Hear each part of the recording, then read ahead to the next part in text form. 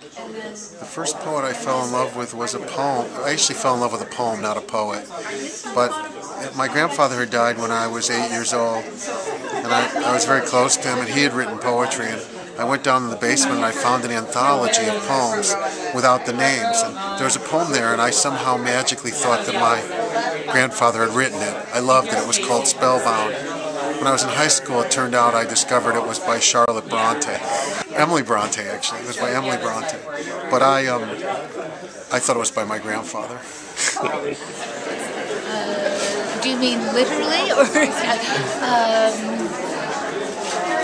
as on reading? Probably Dylan Thomas. First, Mother Goose. That's what we always forget about poetry, is that we fall in love with it as a child and we're only taught not to love it as we grow older. And then some of us find it again. It was something like 100 Great American Poets or something like that. But this was back in the 40s when I was about 9 years old, and it had a poet, I don't think anybody, not many people might remember, who wrote The Highwayman, and his name is Alfred Noyes. Good for you. And that became my favorite poem, along with Edgar Allan Poe. You know, I loved that bumpity bumpity bump, and I still have a weakness for it, although I don't do it myself.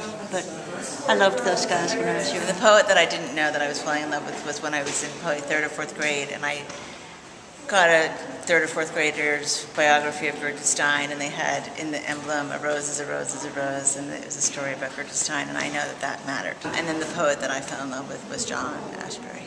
Many things, Wet Casements, Convex Mirror, but 3 poems. Flowchart. I remember reading Flowchart one weekend when I was just becoming a poet and knowing what to do. The first poet I fell in love with was my mother, and then Allen Ginsberg and Pablo Neruda. Poetzilla.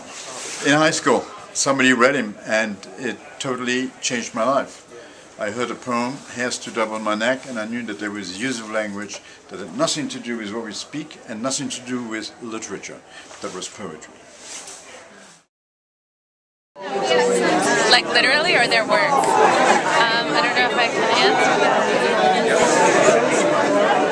Probably Emily Dickinson when I was really young. It's a secret.